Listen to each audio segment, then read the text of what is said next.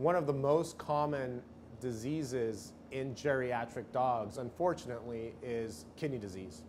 And what happens is the kidneys are involved in taking toxins out of the blood and putting them in the urine to be evacuated later.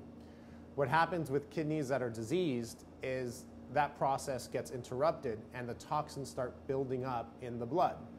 We know from humans that have kidney disease that this is a very uncomfortable sort of illness-like feeling. So these people report feeling like they have the flu, they're nauseated, they don't want to eat. And that's essentially what we see in dogs.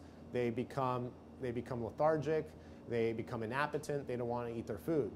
In early stages of kidney disease especially, nutrition is the only go-to option. There's no pill that I can give you that will help you treat your dog's kidney disease. It has to be nutrition.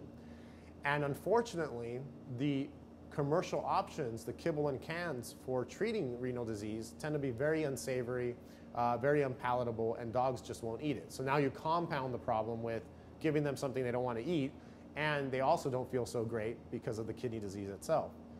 Our diets have completely transformed that because it makes the dog that wouldn't eat any other food, any of the prescription diets, it makes them eat our food.